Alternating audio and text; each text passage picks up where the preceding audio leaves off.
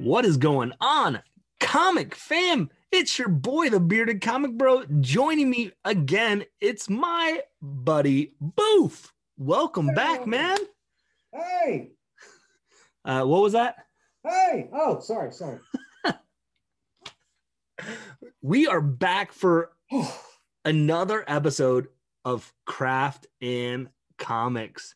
Good to be back. It is. But before I let you talk about what we're doing, gotta know, what craft are you bringing to the table today? Oh, I got a good one. And I don't know if people have seen this before. The official Craft and Comics beer koozie with Bearded and Bouff. Yeah. Available for purchase wherever Bearded Comic Bro merch is sold, I believe. Nope, those are exclusive. Oh, they are? Okay. Oh, cool. Then this is like, you talk limited variants and limited stuff. Those are limited variants. However, I feel like if there was ever a push for people like, I need a Craft and Comics koozie, we can make that work. Very right good. Now, those are exclusives. Today, just really bringing in some strong IPA game today. I have Arctic Panzerwolf from Three Floyds. Three Floyds has been in Massachusetts for, I think, just about 2 years. And I remember getting this when I saw the Patriots play in Indy. And of course, when I vacation, I always pack light in my suitcase, but I bring an extra suitcase inside my regular suitcase specifically for bringing back beer. You know, I bring extra shoes. I put the bomber bottles inside the shoes because for the beer you can't get at home, you got to bring it back with you. Yep. And Arctic Panzerwolf was the best beer that I had in Indianapolis. I mean, Three Floyds, Zombie Dust, that's the big gun. But there was only one of these on the shelf. I figured it had to be good. The shopkeeper told me it flies off. This is a dank, bitter, earthy, grassy IPA. And it's not a juice bomb. It's not one of those unfiltered ones because, you can see through it. There's a good amount of light getting through this.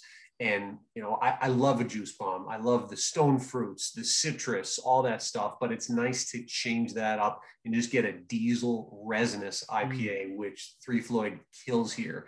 And just the can art, like that's a monstrous wolf there. I mean, this is like, boom. That's a thing of beauty. That's Werewolf by Night action right there, is Albino Brother. Absolutely. And I am bringing one of Columbus' own Land Grant because, we're talking about, when life is hard sometimes. And so, I'm thinking when life hands you lemons, drink fantastic. Lemon Glow. So it is a citrus pale ale, and it is dag nabbit good. It's tasty. I definitely love the fruity style beers, as you guys know from watching the show and other shows where I have drinks on it. I love sour beers. This is not one of those, but it definitely has those tones of that lemon. And look at that beautifulness. That's a lemon drop right there for you. Just a crushable light pale ale. You get the hop presence, but it's smooth. It's not overbearing. You can maybe have a couple of them without knocking you down too. Which is nice. It kind of is like when things feel dark and are rough, you're like, hey, at least I've got a beer that's cheerful. Wow. You call up that company right now and you tell them to put that on a billboard. Right? Your face. This is sponsored by Bearded Comic Bro. When things are dark and rough, at least you have this beer. That's right. I'm like, where is that from? So we've kind of hinted at it. If people looked at the title of this video, they already know. They've seen the thumbnail. They have an idea of what we're talking about. But Boof, tell the people what we are talking about today on Craft and Comics. Well, we're talking about the state of the world now relative to the state of various comic book worlds. Sure, it's tough.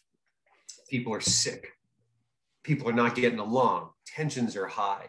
You got to wear masks to go out in public. There's lines everywhere, limited capacity.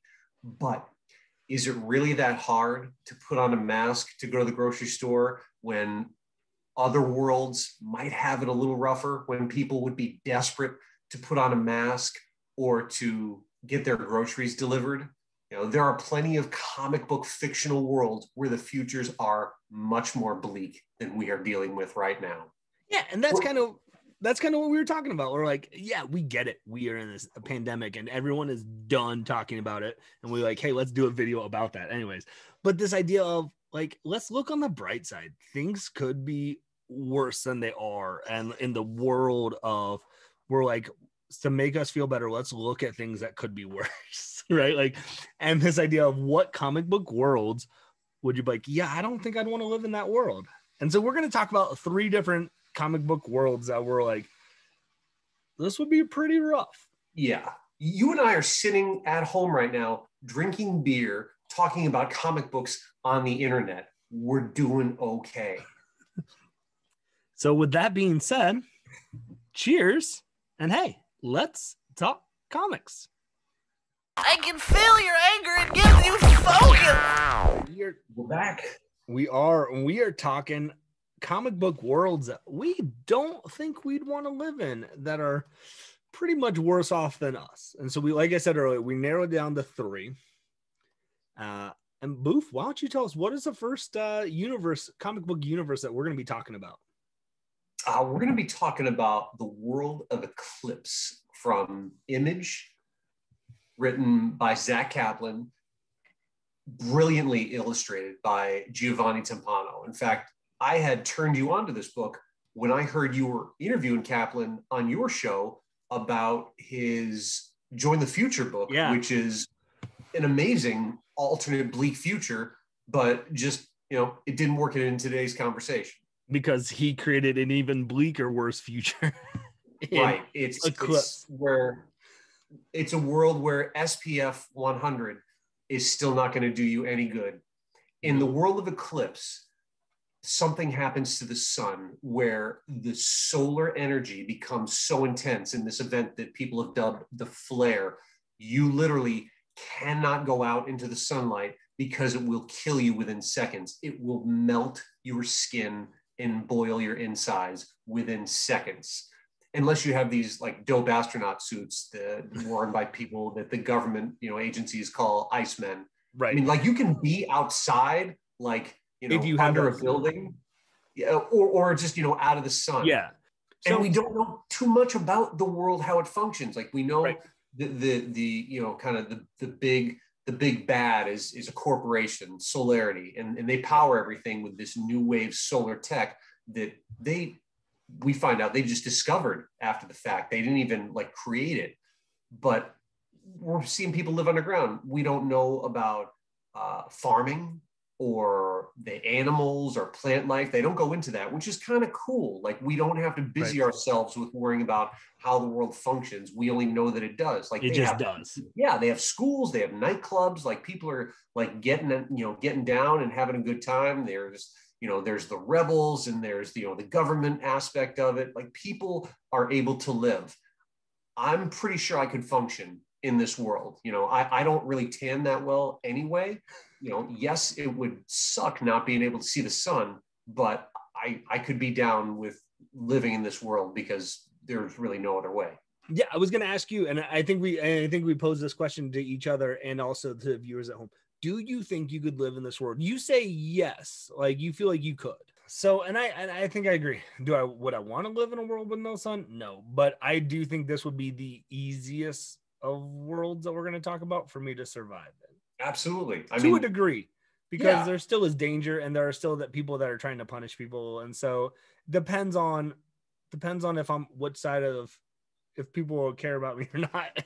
Right. I feel like you're only going to get attacked if you fit into people's agendas. So correct. I think I could fly under the radar and be okay. Mm-hmm. I wouldn't like it, but I could do it. So Eclipse, we both feel like, yeah, we could. Let us know what you think if you could survive at home.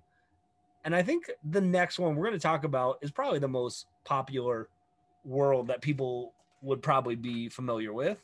Yeah. And that is The Walking Dead. So the world of Walking Dead, whether it's comics or the show, people know the world of Walking Dead. You got zombies. You're in a zombie apocalypse. And that's where it's like, but this, I feel like the in this world are a lot more aggressive than they are in the world of Eclipse. Where I said I could feel kind of under the radar, fly under the radar, because unless you're working for certain corporations or you have these certain abilities, people probably don't care about you too much in that. It seems like in the world of Eclipse, where in the world of Walking Dead, we find out pretty quickly that you got zombies that are coming for you, and you got other survivors that are coming for you. Right. There's the external aggressor, if you will, the new threat, the zombies. But then you have people who are now just terrible people. They may have been terrible people before, but now they're worse because, unlike Eclipse, now, at least to start, there's no power. There's no sustainable food, which, at least in Eclipse, I'm pretty sure there was accessible nutrition, water right away, if they ever went without it at all. Right. Where the societal collapse in The Walking Dead was total right away, and they had to rebuild. I don't think we're showing an example of anything that was left functioning. Everything had to start again. And, you know, whether it be, I think maybe we saw in the TV show, not the comic, where the group, you know, Rick and his crew were eating dog food, and Rick freaked out and he refused to do it. But it's a long journey. People, even me, you know, I'll just imaginary scenario. I'm entering a building, you know, what sort of zombie fortification is this? You know, what would happen? I even talked about it with old coworkers, and, you know, just to, you know, kind of joke around. But when you think of it, everyone thinks they can make it happen. But if you see a creature eating the face of someone that you sit next to at work in accounting, that maybe has an effect on someone, and all your quick thinking, all your I can be king of the zombie apocalypse might fall right out the window. Yeah, I feel like this is a debate that everyone always has of like, oh, I could definitely survive a zombie apocalypse. Sure. And I think you have to ask yourself, like, okay, what phase of you could survive it? And what I mean by that, of like, could young 21-year-old bearded survive it? Possibly. Could older bearded who probably has gout and has a wife and then 2 little kids now with him, like, that he has to look out for and protect, and it's not just me against the world, like, but, you know, it's like trying to figure out like what constitutes, like, you know, where your priority shift, and could you do it on your own? You know, would you be able to survive? And if something happened to, you know, a kid, would you sacrifice yourself? And things like that. Like, I think when you throw those factors in, and then you just throw the horribleness of the other survivors that you see in there, and like you said, when you're rebuilding a society from scratch is a lot different than like, oh, let's shift to now we have to be nighttime people, not daytime people. Correct. Yeah, let's make sure that these former walking people don't eat my children, and then let me figure out how to get some fresh water and maybe have a granola bar to get us through the week. Right. And well, then still surviving people that then want to take my fresh water and my granola bars from me. Yes. Like, good luck with that. So I guess suppose the question is, you started last time, so I'll go this time. Do I think I could survive the Walking Dead world? If I'm being genuinely honest, I think I could survive, but the realness is, with my family, I don't know how well my family would do. And then that's where it comes to like,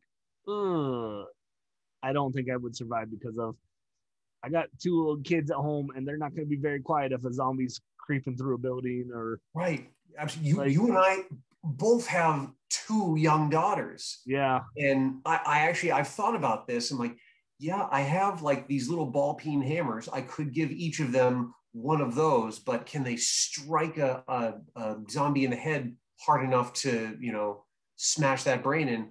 I'm not sure right now, but I do know, and this is why I think I would give myself some credit for surviving, that my mind would switch into that primal state. And, you know, right. I'm a tool guy.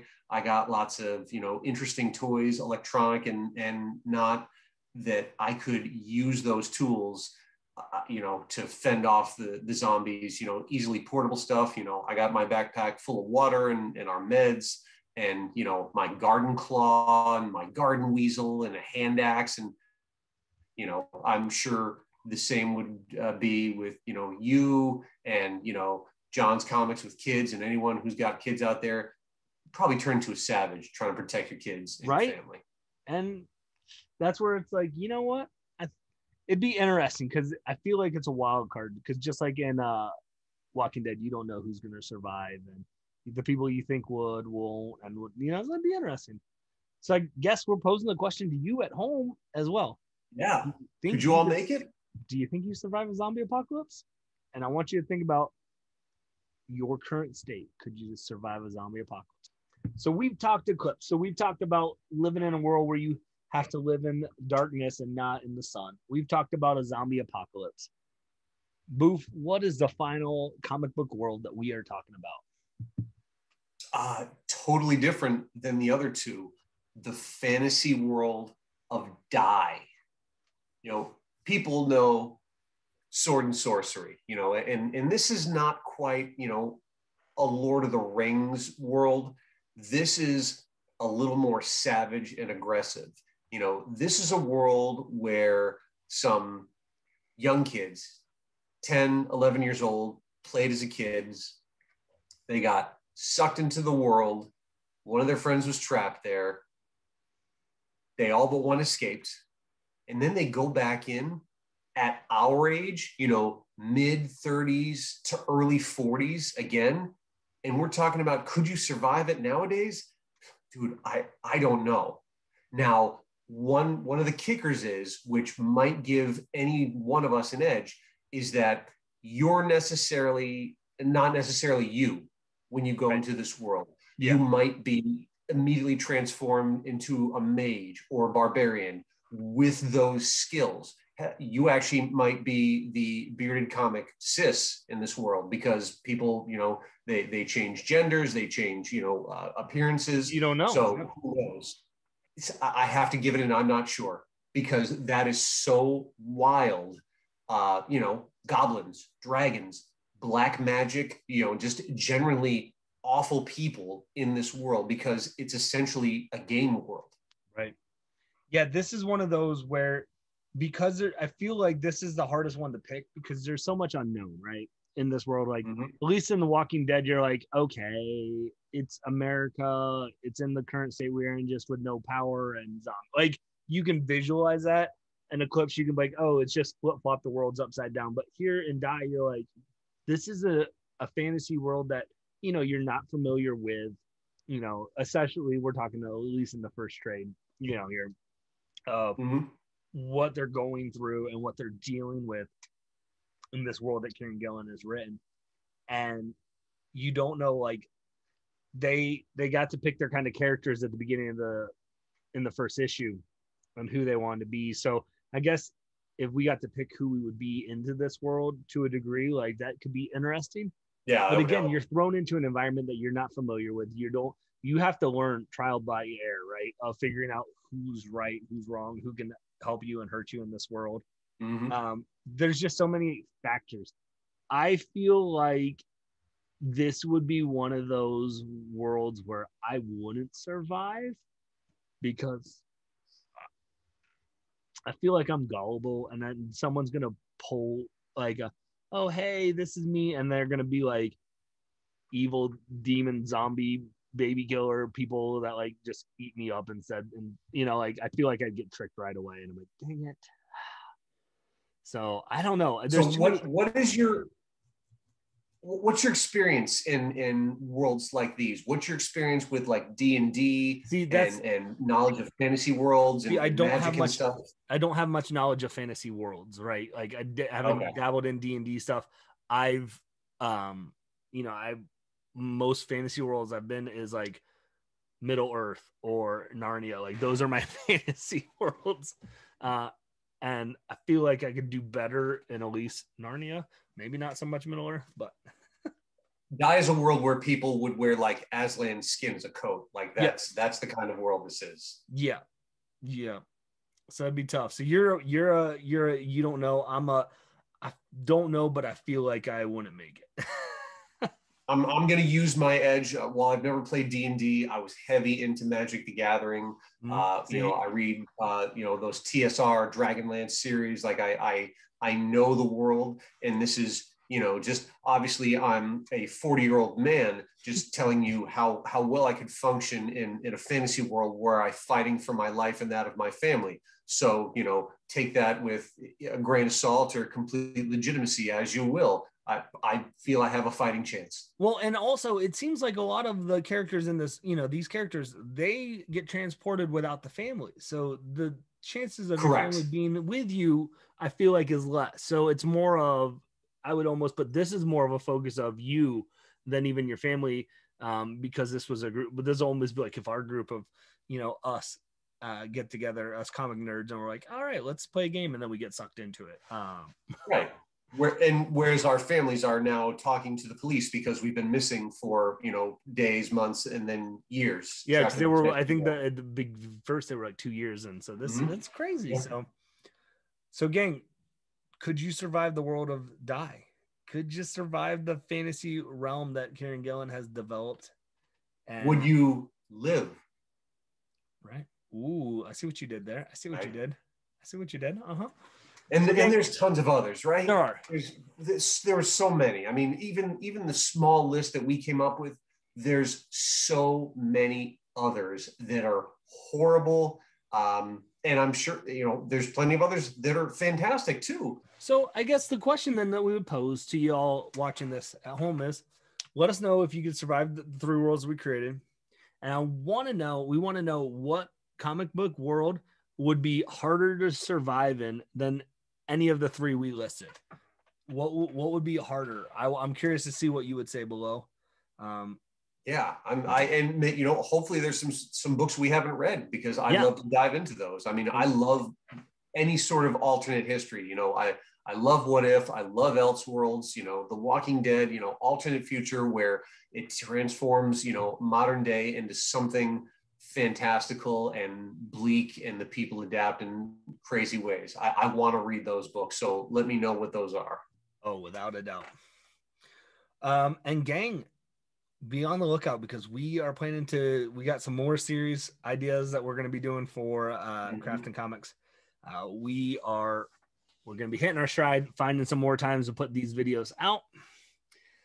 And with that being said, hopefully you can find some time to curl up, grab a book, and nerd out. Cheers, everybody. Cheers.